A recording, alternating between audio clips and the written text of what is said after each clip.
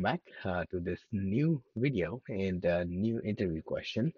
And in this one, we're going to be looking at basically a, a very popular interview question that's been asked, a whole bunch of times. And once again, it's related to arrays.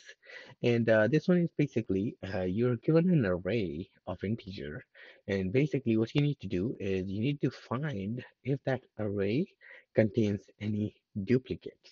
Okay, so basically, your job is just to find out if the array contains a duplicate or not. So you basically return true if it has a duplicate, and you just return false if every element is basically unique or if every element is distinct. For example, if you take a look at the example section here below, you have 1, 2, 3, and 1.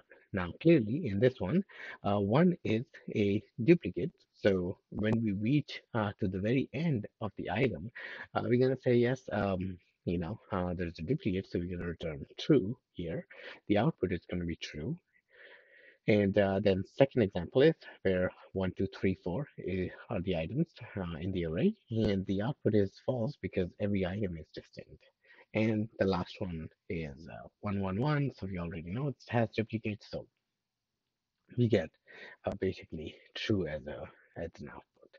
Now, I mean, as a follow-up question to interviewers, you can actually ask, if the array is sorted, and if, if it is not sorted, and if you have a solution that actually can work with sorting, you can actually very well start that direction. But remember that sorting can increase your time complexity. We haven't covered sorting yet. We're gonna cover it in future. But just so you know, like the fastest sorting is n log n time complexity. So that is going to be your time complexity for the algorithm. It doesn't matter how good solution you can find.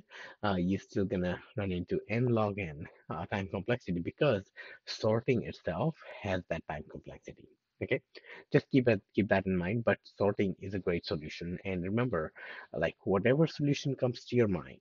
Okay, the important thing is to solve the problem first, and then you can optimize it later on. But having that first solution is the key. Basically, that shows that you have actually worked out a solution, and then you can work on the improvement.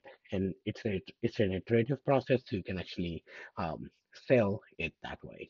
Just so, yeah, just come with a solution, and that's the most important thing. All right. With that said, we are going to take a pause here, and I'm going to give you an opportunity to basically take a first stab at it. And then once you're once you have looked at the question, developed a potential hypothesis on how to solve it, and basically probably solve it, you can always unpause and see our solution. So I'm going to take a 5-10 second pause so you can actually pause the video here and try out your own solution. Okay, so I'm going to take a pause.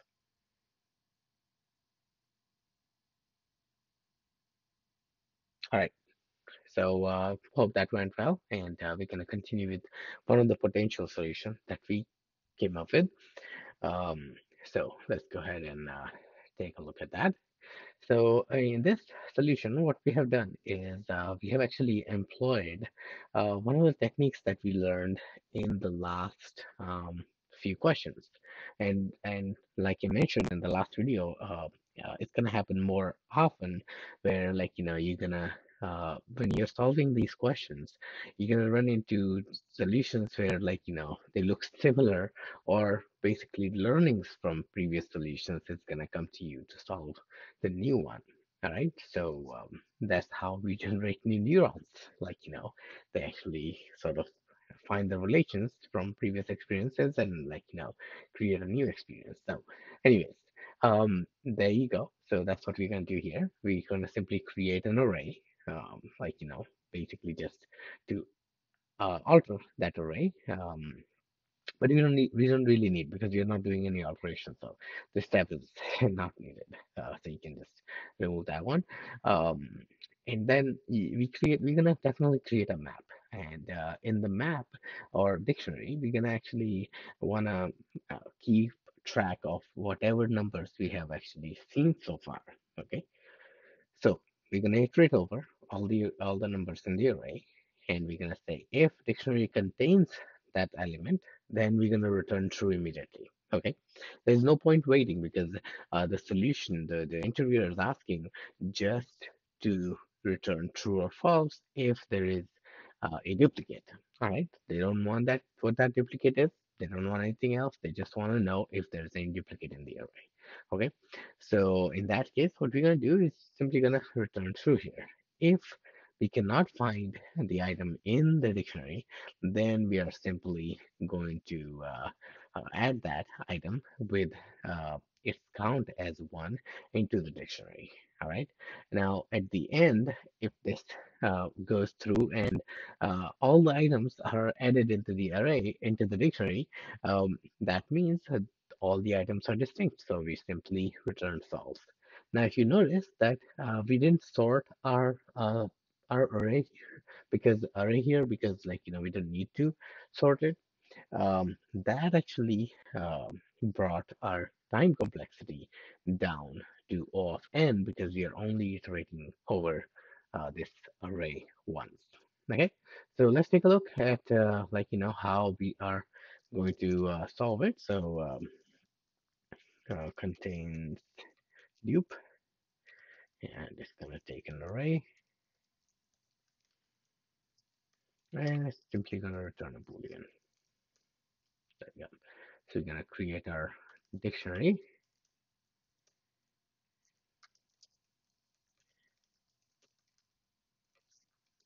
like so. We're gonna iterate over our array, and while iterating over, if we say if dictionary has that item, so dictionary item is not equal to nil, right? That means that item is found. We simply return true. Okay. Otherwise, we are gonna say dictionary, take this item and add one as its value. And at the end, we are simply going to return false because we are we are in the situation where all the items are unique. Okay, so let's test it out. We're gonna do print contains tubes 1, 2, 3, 1. Let's run this, and it is true. That is correct. And let's change it to 4, maybe false. That is true. And let's add 4 at the end, and that is true. Eventually, at the very end, it's going to find a duplicate. So yeah, so that's how you are going to solve this contains duplicate problem or interview question. Okay, so hope you guys enjoyed this video. Once again, we discussed about the time complexity is of n because we are iterating once. So go ahead and compute it. And yeah, hope you guys enjoyed this, and I'll see you guys in the next video. Thank you.